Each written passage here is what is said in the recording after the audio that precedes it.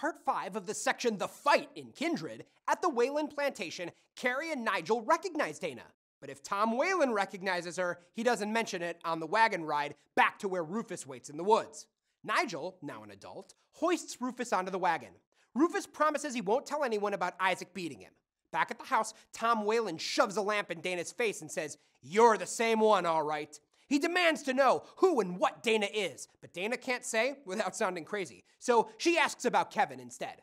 He offers Dana a place to stay as long as she agrees to work. Dana accepts his offer, thinking that Kevin may return looking for her. In part 6, Dana nurses Rufus, giving him aspirin from her bag to break his fever. Margaret Whalen, after suffering a breakdown from losing her twin infants, has gone to stay with her sister in Baltimore City. Luke has been sold to a master in New Orleans.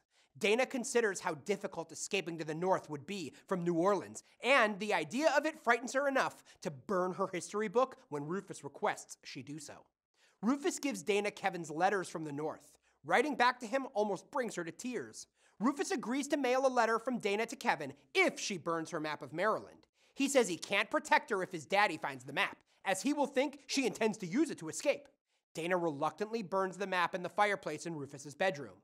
In part 7, Rufus and Nigel take the wagon into the nearest town to mail Dana's letter to Kevin, but Rufus's true purpose is to buy Alice, who's been caught with Isaac.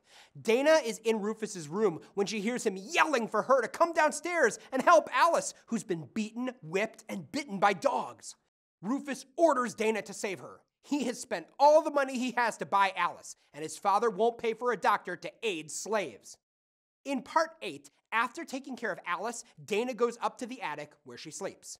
Dana agonizes over how unjust it is that Rufus has caused all of Alice's troubles, but will end up getting exactly what he wants. Sarah comes to the attic and tells Dana that the white men who went after Isaac cut off his ears because he fought back when they captured him.